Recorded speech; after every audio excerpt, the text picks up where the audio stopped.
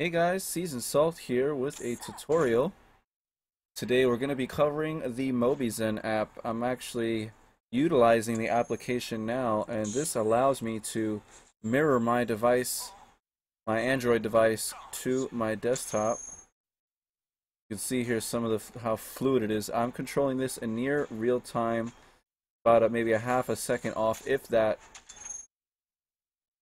I'm playing Heroes of Order and Chaos right now, but you can see it's a pretty solid application. So with that being said, we'll hop back over to my desktop. And I'm going to take you to the website. The website is called Mobizen.com. It'll give you instructions here on how to download the app. I already have them here on the Google Play Store, Mobizen for Samsung and Mobizen, the standard one. If you have a Samsung device, you need to download this one here, Mobizen for Samsung.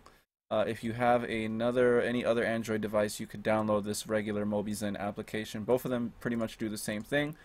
It's going to basically ask you to plug in your email and your password.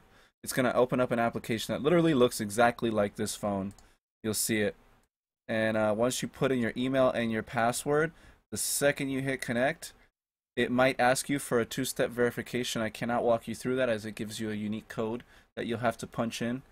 And then Viola, your screen, is broadcasted right here to your desktop. There's different methods of connecting. I'm using the Wi-Fi connection as I have the internet that's fast enough to support it. For those of you that do not have fast internet, there are other connection options that they do allow you to utilize. If you're ever having difficulty here, I'll go up. That's a YouTube there. We'll scroll over here, and I'm clicking. I have a Samsung Galaxy S6, but if you're ever having an issue with connections, you can go here to your connection method settings in the Mobizen application. You see that there's a USB connection where you can connect it to your computer, which is the fastest quality that you'll get out of it. However, it does drain your battery if you do plug it in, and most computers can't hold a charge on a phone, so really not worth it in my opinion. Then there's the Wi-Fi connection that enables you to connect, which is what I'm doing, which is over Wi-Fi. And then there's a 3G/LTE connection. Please have this disabled. If you do not have an unlimited data plan like I do, keep this off. And it's really not worth it. It's so choppy and laggy. So yeah, those are the various connection methods. One thing I will say about this is that there is no